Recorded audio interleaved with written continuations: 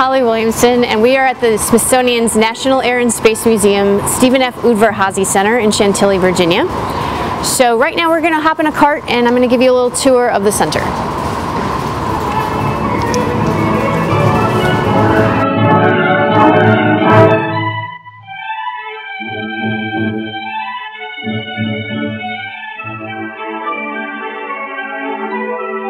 Okay, well, we have a lot of one-of-a-kind aircraft and spacecraft. We're actually coming right up on the SR-71 Blackbird, which is the fastest plane in the world. It set a world record when it flew here in 1 hour, 4 minutes, and 20 seconds from California.